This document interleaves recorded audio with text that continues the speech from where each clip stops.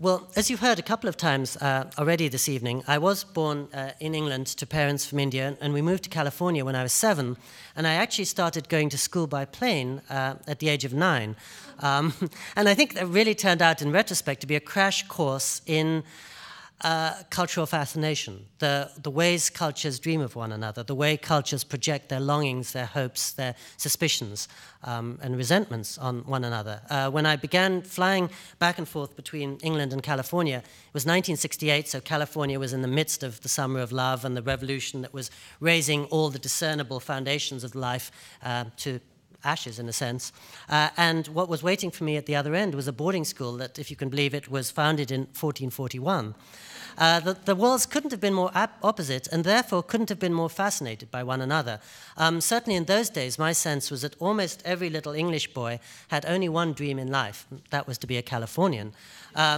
California, is the home of freedom and opportunity, of long horizons, of the chance of freeing yourself from the past and reinventing yourself. And many of the Californians I knew, I felt, longed more than anything for the sense of continuity and stability, the solid ground underneath their feet that Britain has in abundance. And I think, in some ways, that's been my theme ever since. The first chapter of my first book, I described an American man and a Philippine woman dancing with one another, neither knowing how much he's attracted by the other and how much by the other's culture and how much there's an illusion involved and how much there's real knowledge or craving.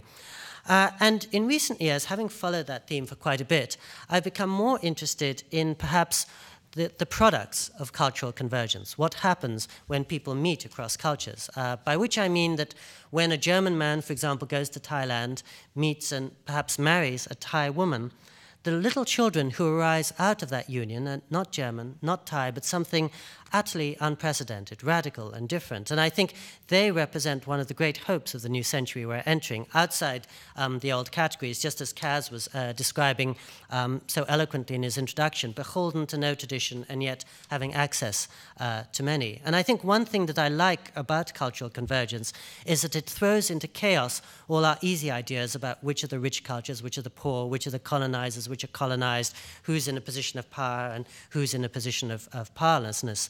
I suppose, as much as anything, when I travel, the reason I travel is to explode my simple assumptions. I find when I'm sitting in California, I'll tell myself that I know everything about North Korea or Syria or Ethiopia or El Salvador. And when I go to any of those countries, and I've spent a fair amount of time in all of them, as soon as I arrive, I see that all my ideas were wrong. The first thing that happens when I disembark from the plane is that my stereotypes are overturned. So I think my writing, for me, is an attempt to throw a hand grenade into my own ideas.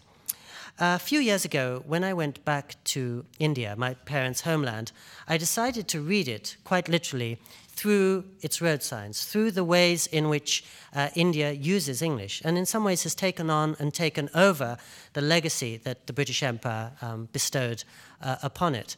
And again, the more you look into this, I feel, the more your notion of who is victim and who is victimizer begins to blur a little. So I thought I'd read a little bit from this chapter from my most recent book that just came out in paperback, I think, this week, called Sun After Dark. And this is a journey through India. The assault began, really, as soon as I set foot in my parents' India last year. If aggrieved, said the sign in the Bombay Customs Hall, please consult Assistant Commissioner Customs. I wasn't sure that Assistant Commissioner Customs was very keen to see me, and besides, I was mostly aggrieved by that extra T in assistant. But still, I proceeded, head held high, into the merry mayhem. On one side of me was a sign offering a liquor permit, on the other, whatever a car hailer might be when he's at home.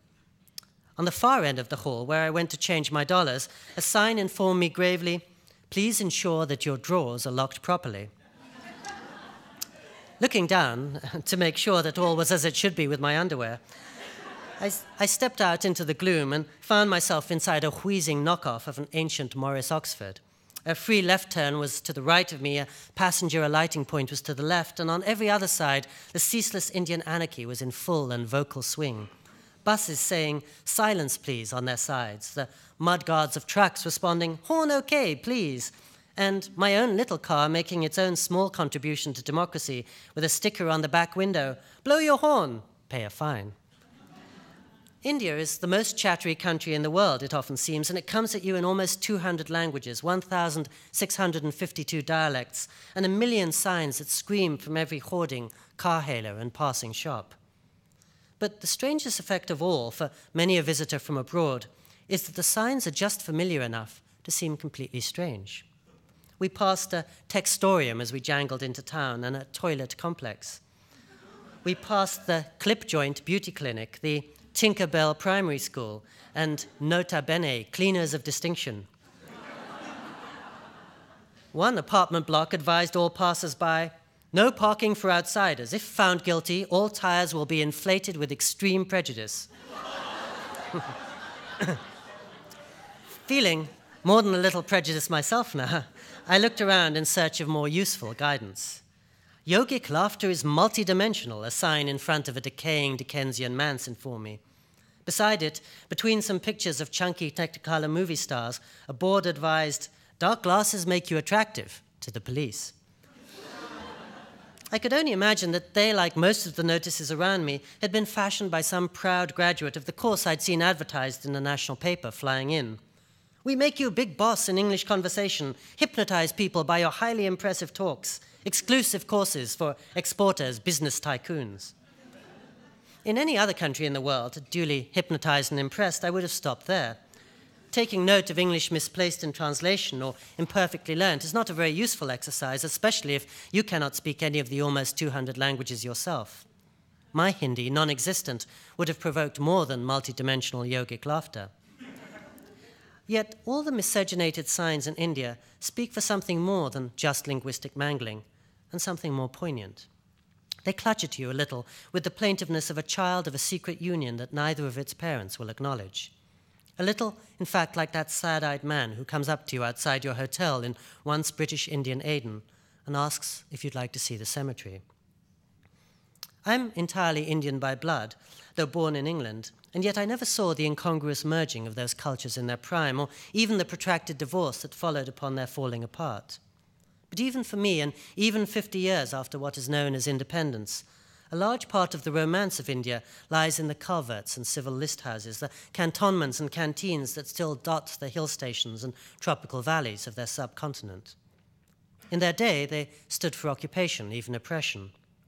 But now, soothed by history's progress and standing for a liaison that neither party sought, they speak for something more wistful to do with colonizer colonized. And language, the words that startle and bewilder on every side, hints at something that official historians and politicians overlook.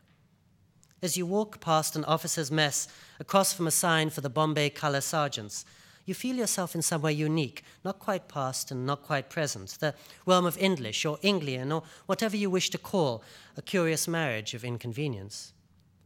On my trip across the subcontinent last year, I was able, with some effort, to work out what free foot service might be, in a temple no less, and even to deduce what finger stood for in a menu, that shortened film of finger chips or those kind of potatoes that the British are always loath to call French fries. More than once, I found out the hard way what it is to have a meeting pre-pwned on you. But always, I felt that I was speaking a language quite different from the English being spoken all around me. More Indians, of course, speak English than Englishmen, and came to feel that the one companion who'd been with me with all my life, the English language, had stolen away into a corner and come back in a turban, a finger to its lips.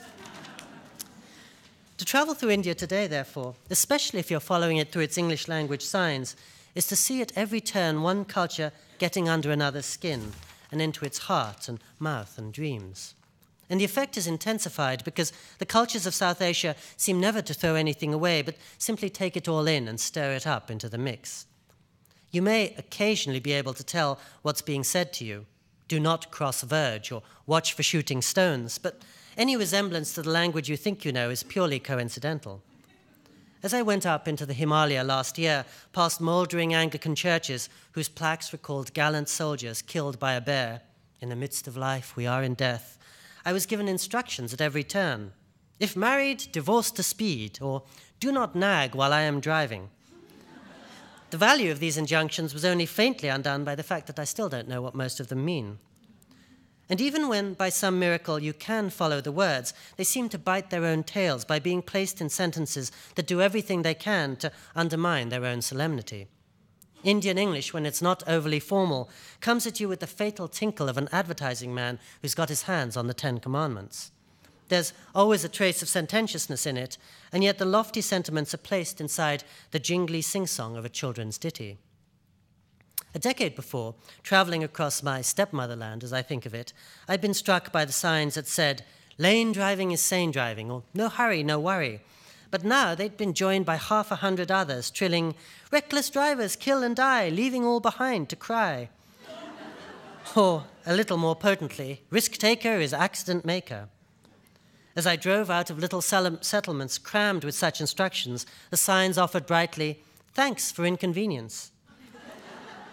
And the majesty of such slogans is only slightly diminished by the fact that 500 million Indians cannot read a word of any language, let alone the Jinglish commemorated on its roads, and show no sign at all of being swayed by, "Let us solicit the serenity of silence. Blow horn if you must." It can seem as if a whole new language had been dreamed up by a clergyman in cahoots with a mischievous schoolboy. They've drawn their inspiration from Lewis Carroll and pledged themselves to turn V.S. Naipaul on his head. Never use one word when 30 will suffice, they seem to say. Never use a simple locution if a complicated one will serve. Honor your felicitations as if you were an affectee. If you don't blow your horn after all, who will? The ceremony should be quite pompous, a friend declared with sweet innocence as I stepped into a marriage hall in Bombay, and I recall that one Mem Sahib who had never sailed back to England was Mrs. Malaprop.